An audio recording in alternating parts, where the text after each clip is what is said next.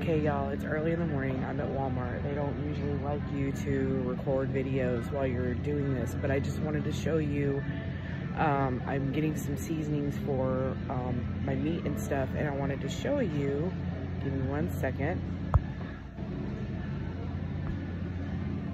So these right here are made by McCormick, and these are the cleanest seasonings that you can get on the shelf at Walmart.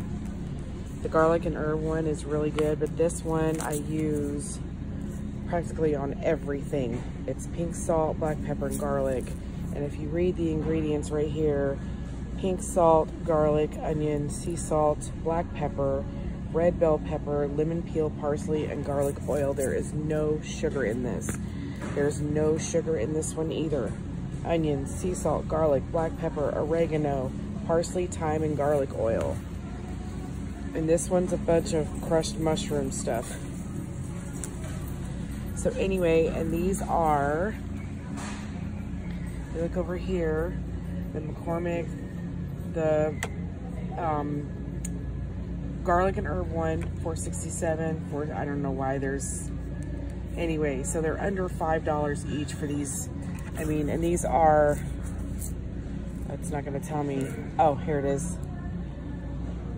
6.5 ounce containers. So, I mean, these are good sized bottles for under $5, and these season a lot of meat. So just wanted to let y'all know. I had to come in for some mustard and seasoning this morning, and wanted to let y'all know that these are, if you can't afford to order like, oh, those newer ones out there, I can't remember the name of them right now, but I think it's like Flavor God, and then there's another one, but anyway, they're those clean, you know, carnivore keto approved style seasonings, but they're expensive, and you know, I can't afford it. So I stand here, and I mean, whole thing of spices right here, huge.